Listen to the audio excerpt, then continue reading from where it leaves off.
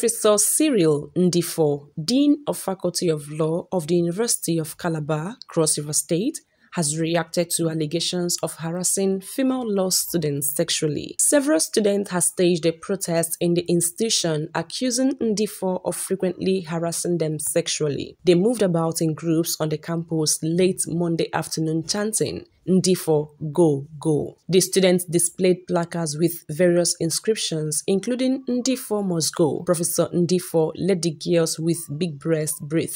"Stop suffocating us. Law girls are not bonanza. Professor Ndifo must stop grabbing our BB." President of the Law Students Association of Nigeria Law Scene, Unical branch, Comrade Benedict Otu led the students in the protest. But in an interview with Cross River Watch, an online platform, the dean debunked the allegations.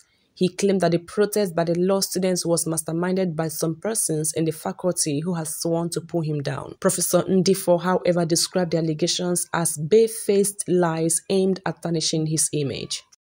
Police operatives serving in Nsukka Area Command of the Enugu State Police Command have arrested one Obed Jekube Ugwani aka MC Sharp male, aged 32, Chinenye Abu aka Star Ella Ada, female, aged 26, and Anastasia Onu, female, aged 26, involved in the viral video wherein Chinenye was seen being beaten, her clothes torn and stripped, and her hair forcefully shaved on the allegation of beating up Anastasia, who is Obed's girlfriend, and giving her a human bite on the chest. A statement by the police spokesperson, DSP Daniel Ndukwe, said the investigation reveals that the trial are, however, claiming that the video, which has generated public outcry and condemnation due to the inconceivable assault, inhuman and degrading treatment meted out on Chinenye as seen in the video, is a prank and meant to gain followers on their social media account. In the viral video, Chinenye was humiliated, and this elicited reactions from many Nigerians. Ndukwe, in the statement released, said the State Commissioner of Police, CP Ahmed